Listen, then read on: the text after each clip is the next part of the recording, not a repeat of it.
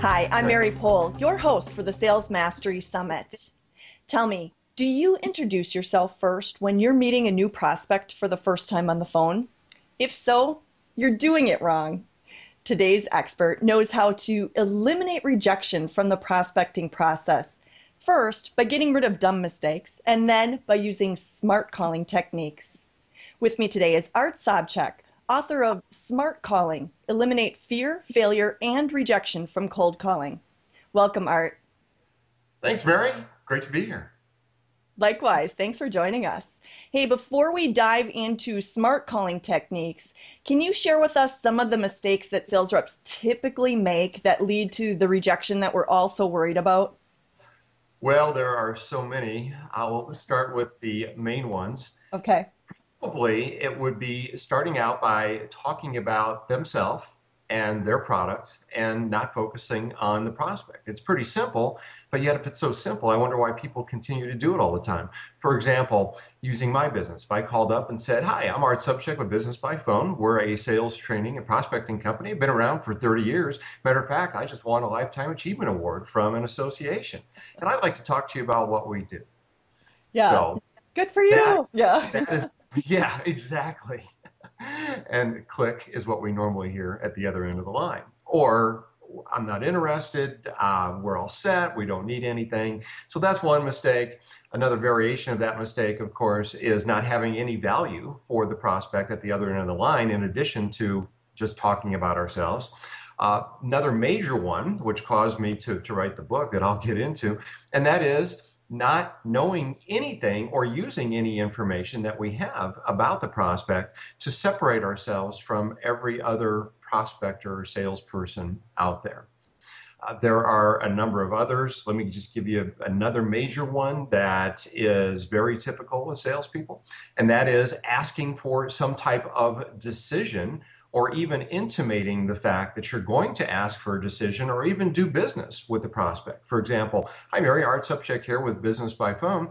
I would like to come out there, take about 15 minutes of your time and tell you what we do."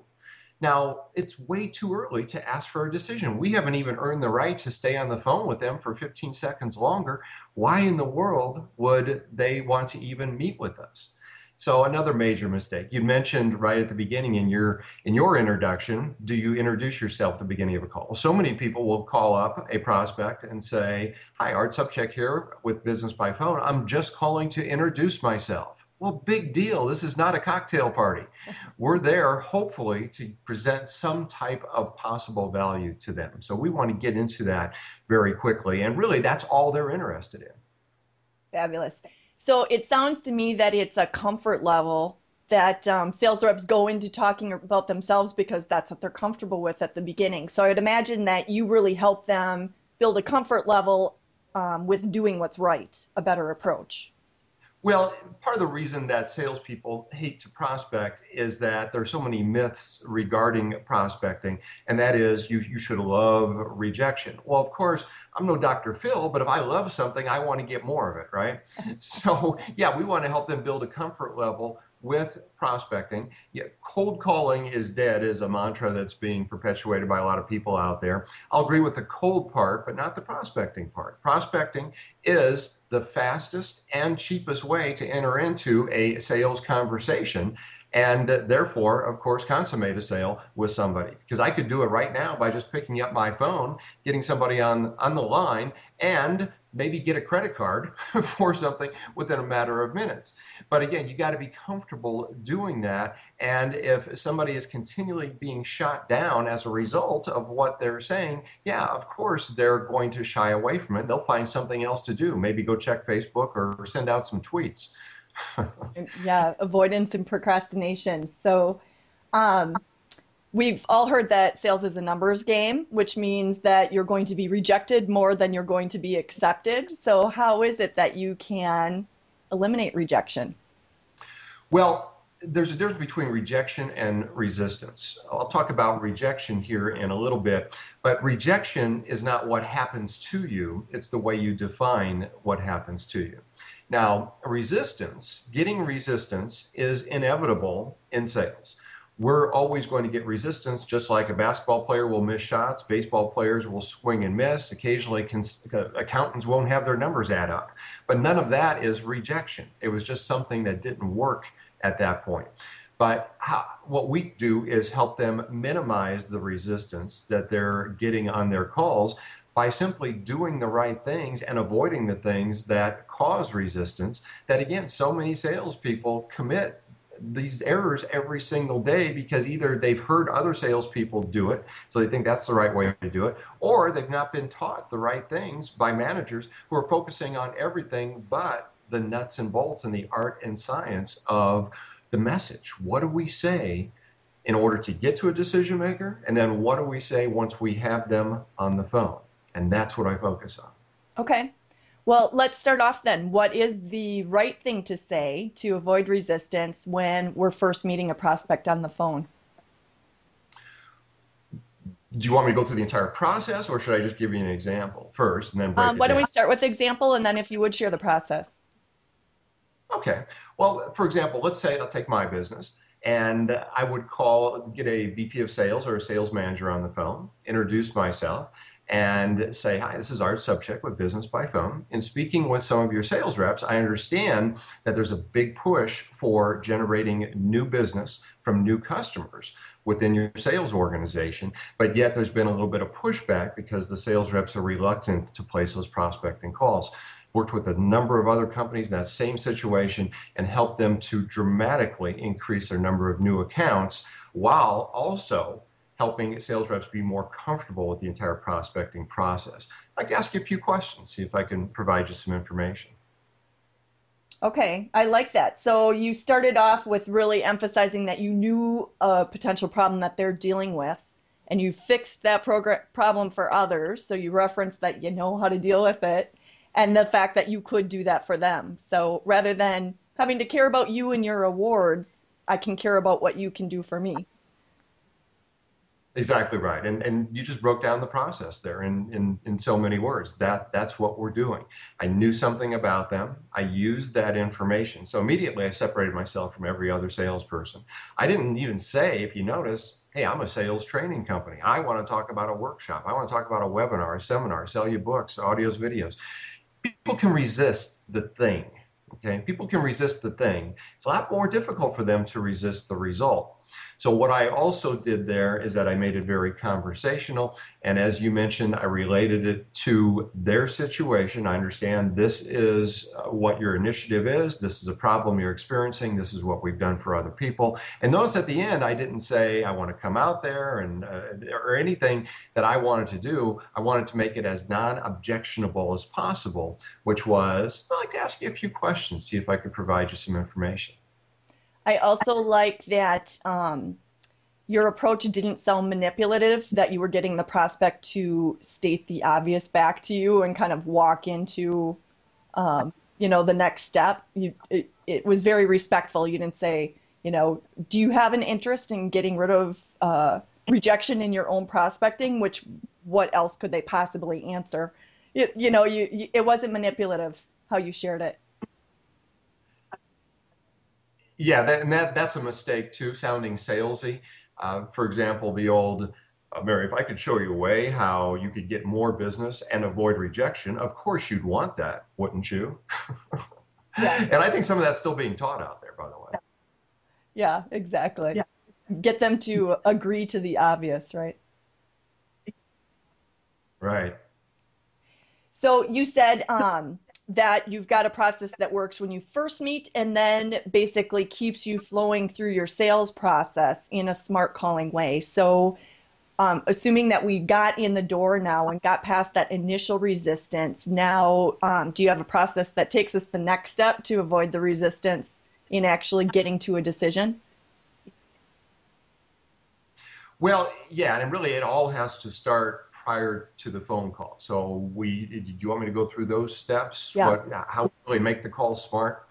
Well, the first step in the process, and let me define what smart calling is. Smart calling is very simply knowing something about the people and the organizations and the industries that we're calling into, what's going on in their world that might make them interested or might make them a good prospect for what I have. So, and of course, we all would rather talk to somebody who knows something about us as opposed to the salesperson who's smiling and dialing and everybody's getting the same pitch. A smart call would be like getting a handwritten note as opposed to a stock direct mail piece that's addressed to occupant. Okay, so there's the analogy there. So it's all about marrying. It's not like I am making this call to 100 other people. So how does that start? Well, number one, we have to sit down and by the way, so much sales training is based on here are our products, here are our features, here are our benefits. And I was just reviewing a sales training manual from a client the other day, and the first several hundred pages was about just product. And my suggestion is let's have buyer training. Let's understand who are the people that we're talking to, what's going on in their world, it's the old saying, what causes them pain, what keeps them up at night. I don't like asking that question for somebody because it's so trite. But by the way, we do want to know that. And why in the world would they be interested in what I have? So we really have to define that. And by the way, we want to define that on all the different levels that we're talking to. Because of course, well, depending on what people are selling, you might have the user buyers, and we've got all the names for this, right? You've got somebody who's using your product or service. They're going to be very interested in things different than the C level, who might just be interested in the return on investment or the bottom line. So we need to do that analysis. Then what we want to do is, of course, define our possible value propositions. Some people call this the elevator speech or just the value prop. I like to call it the possible value proposition because we don't know for sure if they're going to be interested in what we have. We might have a pretty good idea. And by the way, you just don't want to say we help companies save time and money because everybody says that, right? Get more specific with that. What we do is we help reduce the time that it takes somebody to perform normal functions in their auditing process, okay? And the more you can quantify that, the better. All right. So then, and I'm really fast forwarding through the whole process here, then we want to gather some information. And what's really great about the environment that we're living in today, as opposed to when I started in corporate sales 30 years ago, is that back in the day, we had to go through directories and go to the libraries, where today, with a couple of keystrokes, I can find out tremendous amounts of information, more information than I'm going to need or use about prospects. And then what I'm going to do is take that process one step further to get even more information about my prospect. And I do this through a process called social engineering. Social engineering was or is a process that computer hackers actually use to get information, to steal identities, to hack into computer systems and phone systems. And what they do is they use the weakest link in any company security system, which is or are the people. And they simply call into an organization and ask questions. Well, we're doing it for good purposes because we're doing it to help our prospects. Now, social engineering is simply calling into an organization and asking questions of anyone that we can talk to. For example, in my case, a great place to call into is the sales department because we all know they like to talk, right? So I'll call into the sales department and I'll introduce myself. And I'll let them know that I'm not a prospect for you, but what I have may be of some potential value or you may be affected by it. And I'd like to ask you a few questions. And what I do is ask them questions about their sales process, their training. Do they do any prospecting? Is their training any good? What kind of results do they get? What do they wish they could have that would make them better prospectors? What kind of problems are they running into? What kind of initiatives do they have? And now I have all this information when I call up a VP of sales because I've been talking to their own salespeople. Now, some people who object to this might say, oh, geez, they won't answer those questions. Well, a self-limiting belief here is that people will not answer questions. And if anybody makes an assumption of what they can't get, they're always going to be right because they simply won't ask the questions. So trust me on this, everybody out there, if you follow that process, ask for help, identify yourself, and give a justification statement, by the way. That's the real key to this. Justification is simply giving a reason for why you want the information. So what I'll say is, I'm going to be speaking with your VP of sales. I want to make sure I'm prepared when I do. I'd like to ask you a few questions. So there's a justification. Then we ask the questions. So now I'm prepared with all this information. And by the way, online information, there's services out there, for example, Inside View, great service. Google is one of your greatest sales assistants in the world. If you use Google News Alerts or Google Reader, you can set up keywords and Google will notify you about some trigger events that might be going on in your prospects world, or they'll identify prospects for you. Okay, so doing a lot of talking here, let's talk about the actual smart calling process. How do we say something that's going to be of interest or of some value? And by the way, what I'm going to present here is a simple 4-step process that is for creating interest when we have a decision maker on the phone, or for a great voicemail message. People ask me all the time, what do I say on voicemail? And my answer to that is exactly the same thing, or almost exactly the same thing I would say when I have a decision maker on the phone. So here we go. Everybody get your pens and papers out. Step number 1, pretty easy. Identify yourself and your organization. Hi, this is Art Sobczak with Business by Phone. I like to use first name and last name. Now, as far as your delivery, be careful about saying it too quickly. We're so familiar with who we are and who we're with that we say, Art Sobczak with Business by Phone, and we just throw it up. So say it slowly. Step number 2, use your smart call intelligence. It's here where we make a connection, and then also I call it the separation statement. We're separating ourselves from all the salespeople who called before you and all the salespeople who will be calling after you, because you're going to know something about them. And it could be as simple as congratulations on being awarded the new contract I just read about in the Business Journal. Or in speaking with your maintenance manager, I understand an issue that you're now facing is. In talking to one of your salespeople, or I was reading your company blog, or I saw on your company Facebook page, I noticed in one of your tweets that, okay, boy, I never thought I'd say tweet. Anyway, so we have the connection. We're letting them know that we know something about them, and they're not really expecting that. And now what we've done is we've earned the right to take a little bit more of their time because we still have them.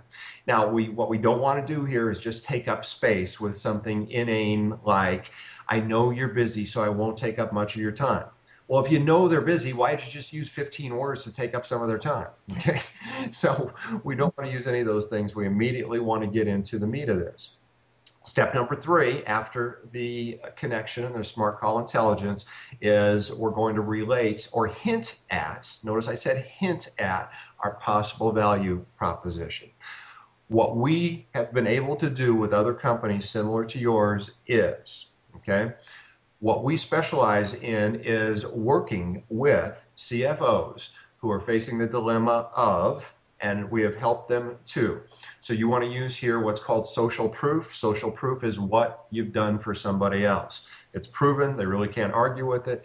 You talk about results here, not the product or service. People can resist the thing, they really can't resist the possible result. And then finally, step number 4 is pile on a little bit more value and then get them to the questions. You want to get them talking as quickly as possible. You might say, and we've been able to repeat those results with 25 other organizations in your industry, and I'd simply like to ask you a few questions, see if I could provide you with some information. I love to end the calls with to see if I could provide you some information. It's very non-threatening. Notice I didn't say I want to set an appointment, I want to schedule a webinar, I want to meet with you, I want to become one of your vendors. No, it's too early for those type of decisions. We want to make it as non-objectionable as possible. And here is the reaction that I want when I'm done with all of that. Here's what everything should lead up to. Oh, okay, sure, yeah, What do you want to know? I just want to buy or earn the right to get a few more minutes of their time so I can begin asking some questions. And now what I'm going to do is be prepared with questions that will help me get them thinking about the possible pains or problems or concerns or desires that I may be able to do something about. Now, your objective of your call will really dictate how far do I want to go with my questions before I make the recommendation, which is the next part of the call. For example, I'm working with an organization right now where their main objective is to set appointments so they can get in front of qualified and interested decision makers. That's going to be a much shorter call than somebody who is solely on the inside and they're selling enterprise level software. Their main objective of this call might be to get interest, get agreement that yes, they will go through a web demo with you. Okay, so I want to create questions where I work backwards from the results of my product or service. So again, I can get them thinking, get them in this right frame of mind where they're going to be more accepting of my recommendation for the next step. So I always tell salespeople what we are really, Mary, is that we're in the state of mind business. We're first trying to get somebody in a positive, receptive state of mind. Then we want to move them more into a state of mind where they're thinking that, okay, well, yeah, there might be something here. I might be interested in taking a look at how you might be able to help our sales organization. And once I have them in that state of mind, then they'll be more, again, receptive to hearing a recommendation on the or for the next step. Fabulous. Okay. So I have step one is to slowly identify yourself and your company and then move into displaying that you know something about them by using your smart call intelligence that you've done. And then you get to the meat by hinting at problems that you've solved that you're assuming that they have for other companies just like them. And then pile on the social proof by saying, and we've done this for many companies like yours. And then you said get into asking a couple of questions to set up basically the next step is to see if they're interested in more information, further dialogue with you. Do you have any suggestions on those further questions, how to open that door to, I guess, that probing or interaction with them? Yeah, what I suggest is, and we go through this in training and actually takes several hours, is that you want to start out with the big, broad, general questions. So if you picture an inverted pyramid, we want to start with the big, broad, general questions and then focus more down to the specific. And actually, we go through an exercise where I have sales reps take their possible forms of value, their results, and then we define what would make that of value to somebody. What would they have to be experiencing? What would be going on in their world that would make that a benefit? And then we create a question to determine, does that exist in their world? So for example, a benefit of what I deliver is that it makes salespeople more comfortable picking up the phone and making prospecting calls. So the middle column in our workshop activity would be, why would that be a benefit to someone? Well, there would be several possible reasons why. Number one, salespeople are just not placing enough prospecting calls now because they're afraid of the resistance. Also, they're not placing enough calls now because they just don't know what to say.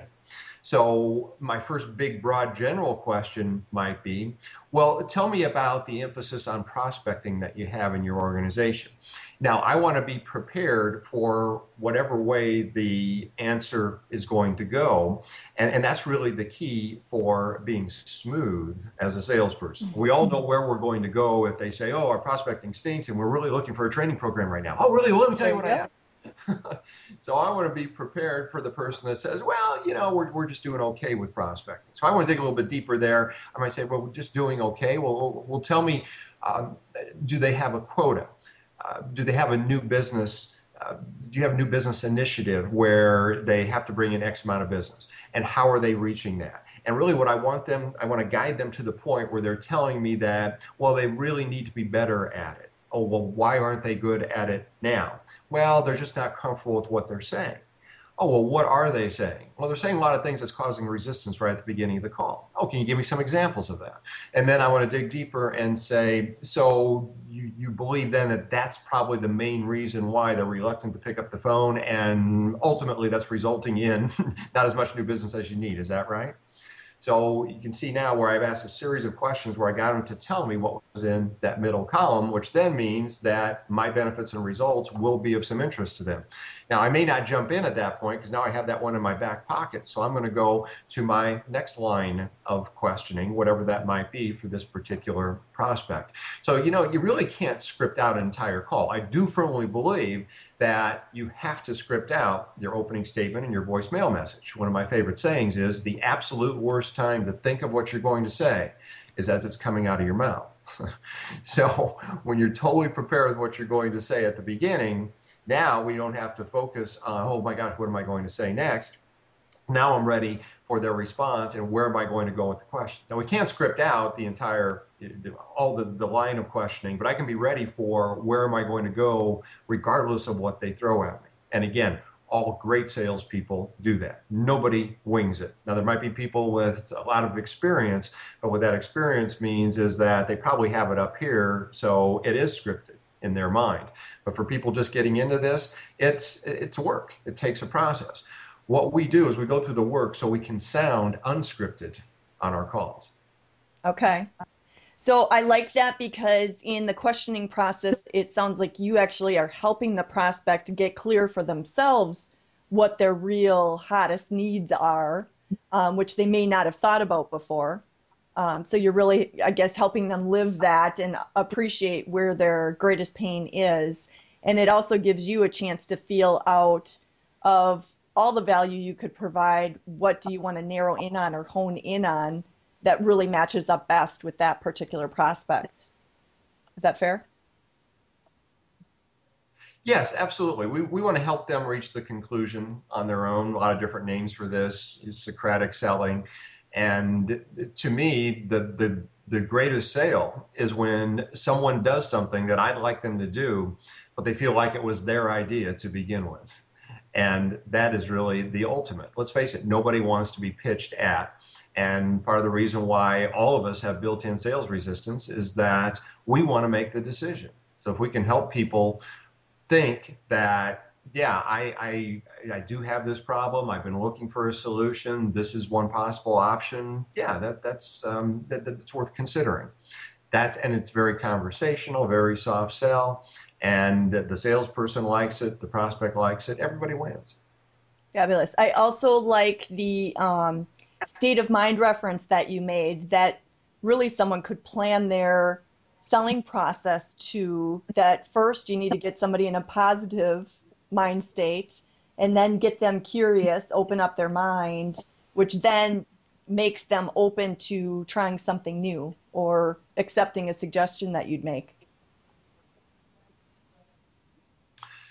Yeah, it reminds me of the salesperson had went up to a sales manager and said, "Boss, I can lead them to water, but I can't make them drink." And he said, "Your job isn't to make them do anything; it's just help them realize they're thirsty." And that's what we're doing. Perfect, perfect. Art, is there somewhere our viewers could go if they wanted to dive in deeper on smart calling techniques?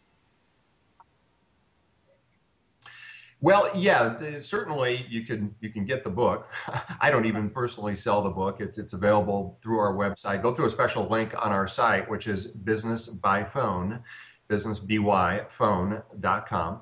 And you go through a link there. There's a number of bonuses that you'll receive for getting the book. Amazon actually discounts it, so you can get the e-version for practically nothing. It pains me. And also, I've got a couple other free things as far as resources that your viewers can take advantage of. One that we used to sell, and actually we still will sell as a hard copy book, is now an ebook, and it's called Telephone Tips That Sell: 501 how-to ideas and affirmations to help you get more business by phone. And there actually are over 500 brief little tips here. Matter of fact, I had a guy just contact me yesterday. He bought a bunch for a sales staff, and he's had it for a few years. But we've decided we're going to give this away free.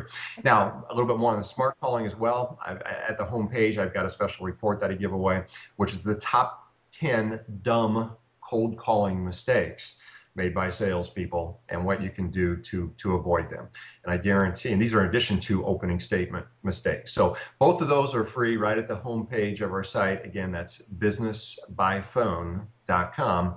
And then also we've got free weekly tips that we email as well. And those have been going out for about 15 years or so. So you can see an archive of some of the back issues. So a lot of free stuff. Okay. Well, thanks so much for that. Can you tell me what gets you really excited about the impact that you see with clients that start using smart calling techniques? Well, I've been in business a long time, 29 years as of this month, and it's always gratifying when a salesperson will tell me the impact that I've had on their sales life as well as their income, which translates, of course, into their personal life. And what's really cool is that it happens both with people who are new to sales.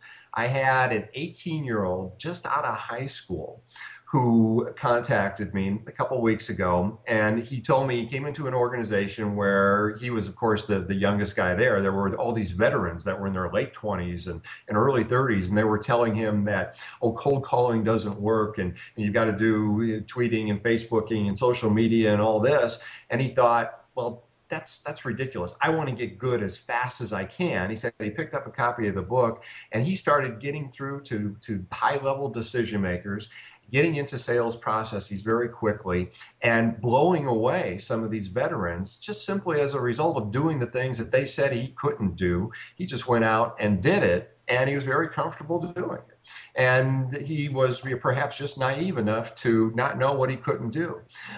Conversely, I had a guy who was older than me, which is old, and he had made a lot of money in commercial insurance. He had a commercial insurance brokerage. Well, through some misfortune, he lost everything. He almost filed bankruptcy, and he's now building up another business. And he told me he built up his original business by cold calling back in the day, but he forgot how to do it, and he knew those techniques didn't work anymore. He picked up a copy of the book, and he's completely changed the way he was doing things, and now is enjoying great success just simply as a result of following the principles. So it's things like that that are really gratifying. I love too that you emphasized, even veterans need to evolve and upskill because what used to work is not necessarily what works today. Well, the way I look at sales, Mary, is that, and I run into sales organizations where a manager might tell me, well, Joe over here, he's been around for 25 years and, he's a veteran. And I'm thinking years of attendance don't necessarily mean years of experience. And I wish I would have come up with that quote. I stole it from somebody, I don't know who, but it really is true. And I know personally, if I'm not learning something new every day, I'm sliding downhill. And the same thing is true with every great salesperson. I've never been around a superstar salesperson who's making the big money that didn't have a priority to continually learn and get better. So you're right. And in many cases, the more experienced salespeople are the ones that need to get themselves on a self-development program. And of course, anybody who's watching this probably doesn't apply to them because they realize how important it is to invest in themselves and programs like this. Exactly. So as people are beginning to adopt smart calling techniques, where do they get tripped up? Where do they get stuck in the conversion process, if you will? Well, I'd say they get tripped up just like with any other process, not following the process. If I go out to the golf course and I'm not following the good swing process, I'm going to lift up my head. I'm going to probably try to watch the ball. I'm not going to follow through. And occasionally somebody might think that, oh, well, I don't need to have a good value proposition, or they know us, they know our company, they know what we can do for them, as opposed to following the recipe. If you try to bake a cake and you leave something out, you're not going to get the result. So follow the process. And it's not rocket science, it's not brain surgery, it's common sense, but it does involve some work. But just like anything, you're going to get a return on your investment. Are there any checkpoints you can recommend or a way that somebody could evaluate or catch themselves, whether they're straying from the process or if they're right on? Are there kind of process checks besides somebody hanging up the phone on you? Well, yeah, I would want to make sure that if I have to give one piece of advice to anybody out there, that is record yourself, Okay. record your calls, and then go back and listen and evaluate. You're going to improve in two areas. Number one, you're going to improve the way you sound. Let's face it, most people, when they hear themselves on a recording, don't like the way they sound.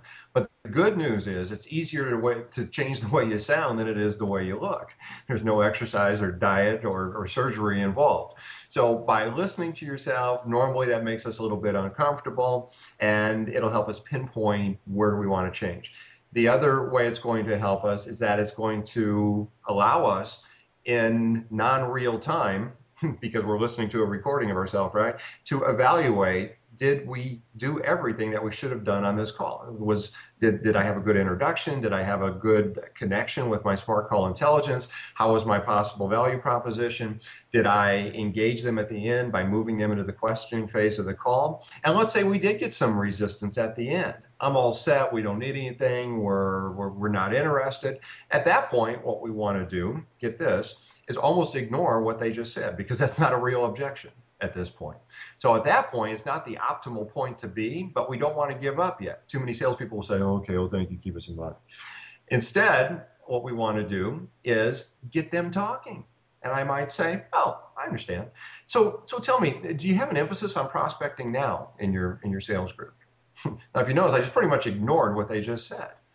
Now, is that going to work? Sometimes it will. It's a lot better than saying, okay, keep us in mind and leaving. Because now, if they answer the question, I've accomplished really the objective, part of the objective of my opening, which is to get them to the questioning phase of the call. I may not have them yet in the positive receptive state of mind, but I'll work on that through the questioning. Okay. I like that, the opportunity to reflect on what you have done as well, because as you said, nothing is perfectly scripted because there's two players involved. And so as you're responding on the fly to what's happening on that call or in that meeting, it gives you a chance to go back and say, is there a better way I could have handled that? So it's learning real time. Well, I always tell salespeople in training, here's how you can get a graduate degree in sales. Okay. Ask yourself two questions after every single call. And you can do this whether you're on the phone or even face to face, whether it's a prospecting call or a regular call. Ask yourself two questions. Number one, what did I like about that call? What gets rewarded gets repeated, right? Even if we're rewarding ourselves, pat yourself on the back. And the other question is, this is where the real learning takes place. What would I have done differently if I had the opportunity? Now notice that's not a destructive question, which is what didn't I like about that call? It's what would I have done differently if I had the opportunity, or what will I do differently next time? And if I guarantee if you do that after every single call, you're going to get that graduate degree relatively quickly, because again, we don't learn from an activity while we're engaged in it. We learn afterwards when we take the time to reflect on it and break down the film. Exactly. I love that. Art, do you have any final words of advice for our viewers that are getting started with smart calling? Yeah, make the call.